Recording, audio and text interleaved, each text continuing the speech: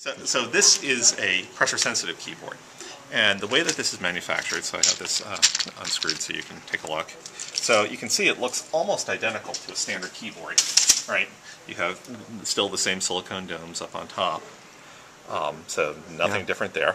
And 3 sheets of Mylar, just as before, a top layer, a bottom layer, and a spacer layer in between with holes, so that when the key comes down, the nub and the silicone presses down and forces the top layer to touch the bottom one through that middle one. Yep. But what's different about this is now, instead of just being printed with silver ink, and this is just done like making t-shirts, it's screen printed, you print carbon ink, which is resistive.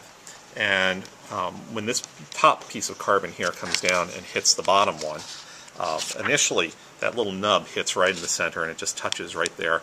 And as you press harder, it kind of conforms into the hole, and then it makes more and more contact along there. And it's almost like a wiper on a potentiometer, that you're decreasing the resistance as you physically connect more and more of that length there, so you shorten that resistor. And this is just a little test program I threw together, so if you can press a key, right, you press it a little bit harder. So it's a true analog sort of measurement. On many keyboards, you can't press multiple keys at the same time and still have them all register. Right. On this one, you can press all of them. And in fact, they're all independently measuring the force on every single key. All right, so the question is, what do you do with it? Right. And there are lots of different things you could do with it. Let me start with kind of, in some ways, a kind of whimsical application. So this is our emotional instant messaging pretend app, right? So when people are IMing, most of the IM clients will let you change the font size and make it bold, whatever, so that you convey more emotion with your text. But generally, people don't do that because they're trying to have a quick conversation. Well, what if now you could express that emotion instantaneously while you're texting? So you can say, I love you. Yeah. So just by pressing harder. So here, literally every key, it's just taking the maximum force I ever have on it. Interesting. So now, is that relative? In other words, does it, say I'm just a heavy typist, Yep. could it gauge and say that's your base level and then work from there and Absolutely, say... because it's actually reading with quite a bit of resolution. Yeah. In this prototype here, there's actually a 10-bit A to D conversion inside. It crunches that down to 8 bits to ship it out to the PC. But so 256 levels externally, 1,000 or so inside. You've actually got a lot of resolution you can play with. We can actually trim, by changing the sensor design a little bit, and we're still playing with that, we can change what those levels actually are. But right now they range from really light to ludicrously hard. Yeah. This is a little goofy. You would not want to do this in Microsoft Word, right? If you're writing a document, this is our annual report, you certainly don't want character sizes changing every single character. Right. But there are features that you might want to use pressure-sensitive keyboard for. So here's one trivial example.